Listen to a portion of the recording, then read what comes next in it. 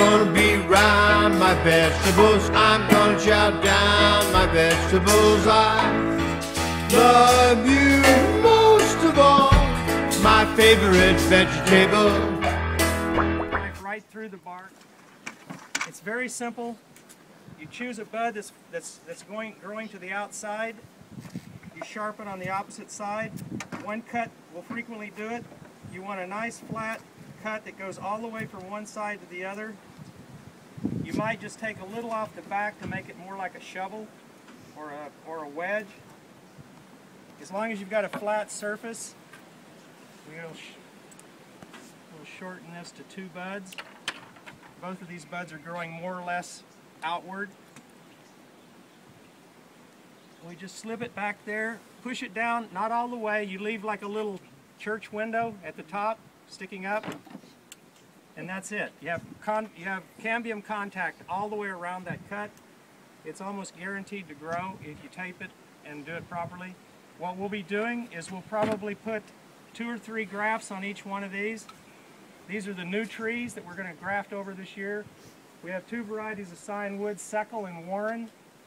Leeson has already marked the trees, which one gets which.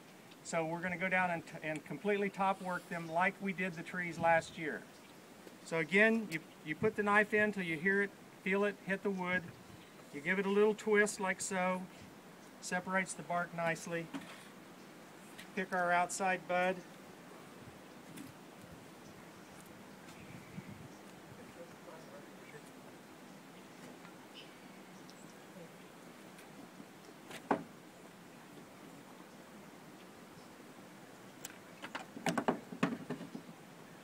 Insert it. That scion wood on the slant there, Larry?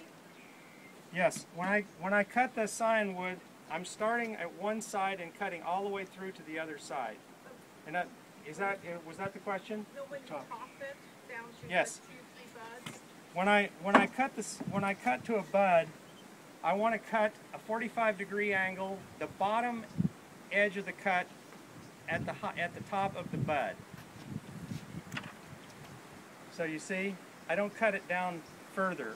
I don't want to cut into the bud area. I want to stay a little bit above the bud and cut at a 45-degree angle, like so. Most of you guys know this. You've seen this when we've done pruning before. So that's it. And then I would just do, I do one more here. Do you try to pick a flatter spot where you stick it, or just put it anywhere? Yeah, any spot will work as long as there's not a knot.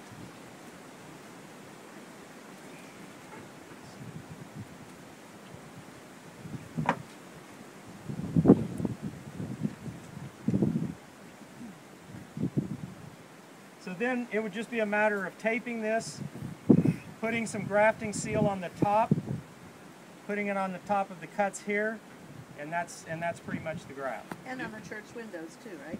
Yes, you want to cover this entire area here, including the church window area. Force any down in this between the bark here, just to seal it up. Do you want to get down in this crack here? No, it's going to be You're taped. taping there. It'll be taped right up to there. And why do you leave the church windows?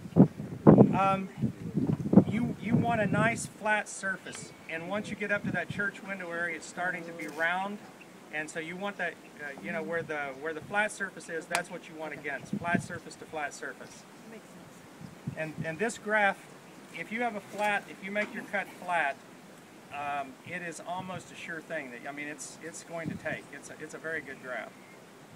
And if you want to see this graft done in slow motion and close up, if you go to Dave Wilson Nursery's website and look at Tom Spellman demonstrating this graft, he does a very nice job.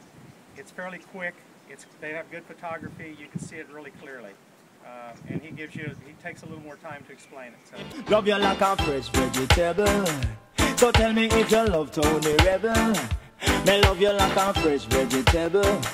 So tell me if you love Tony Rebel.